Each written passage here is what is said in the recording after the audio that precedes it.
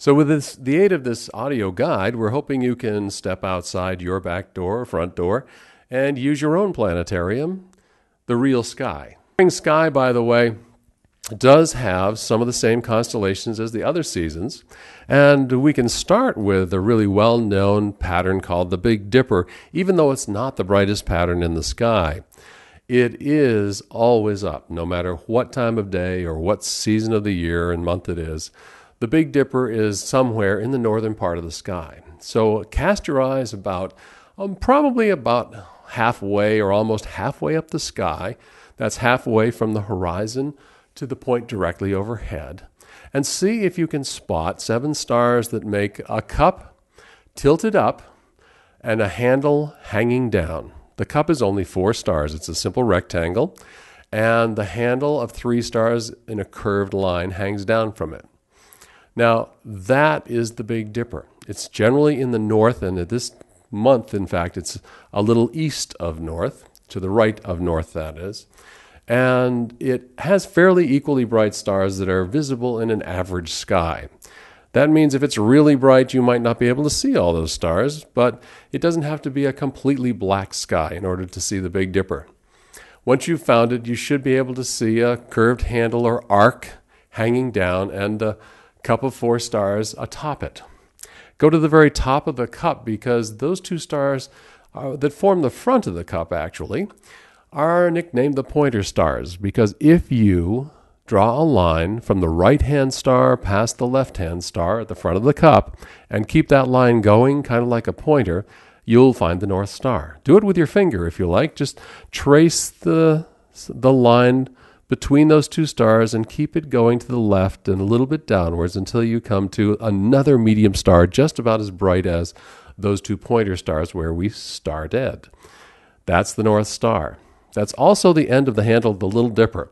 But unless you have a really dark sky, you're probably not going to be able to see more than half of the stars in the Little Dipper. It'll be very hard to form that shape. Nevertheless, the medium star, pretty much the brightest star in that area of the sky, that is the North Star and gives you a very accurate sense of the direction north. Now, in the sky of spring in March, some of the brightest stars of the whole sky can be found behind us in the south. Let's take a look at Orion. We'll start at the dog's bright nose, go a little higher in the sky, to the right now, a little bit west in other words, and see if you don't bump into 3 equally spaced, equally bright, not too bright, but equally bright stars. Those 3 stars in a short string form the belt of Orion the Hunter. It's a pattern that a lot of people have recognized, and it sort of stands out because it is so uniform and so straight. But there's a lot more to Orion than that. For today, let's just check out his brightest 2 stars since they are so beautiful in the sky. If you look from the slanted belt, if you look up above the belt and a little left, you see a really bright star that might even look as if it's a little bit red to you. It might even flash red, white, red, white. And that's a star called Betelgeuse. It is a red supergiant star. It's swelled up. It's an old star, and it's swelled up.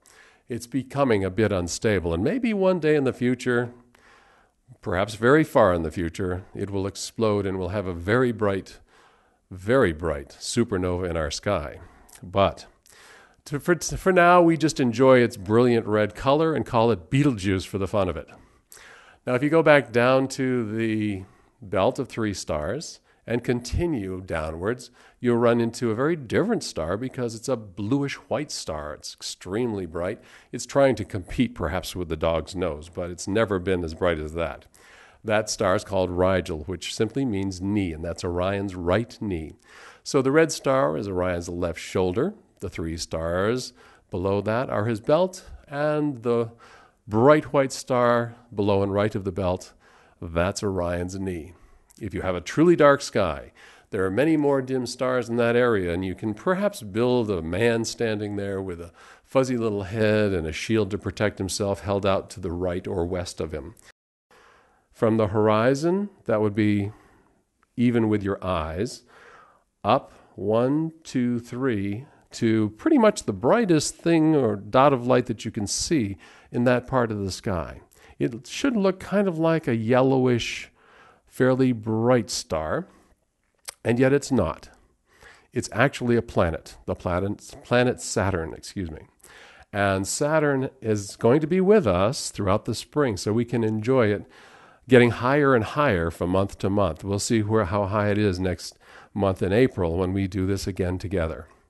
And above that, several fists, let's see, 1, 2, probably 3 fists again, or 4 fists above that and a little to the right, is another one of those white bright stars.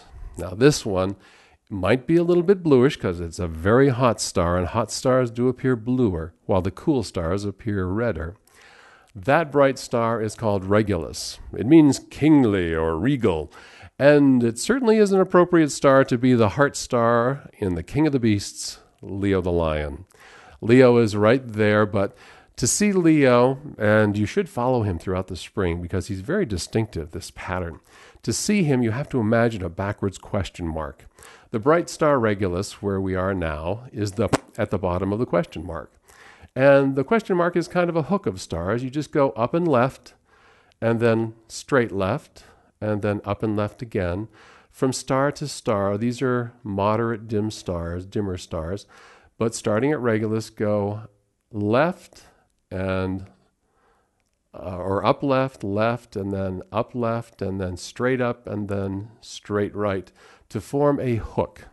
That's the tracing of the back of Leo's head, a very large head that he has, and the first leg of it from Regulus, the bright star, to the first star upper left, that would be the chest of the lion.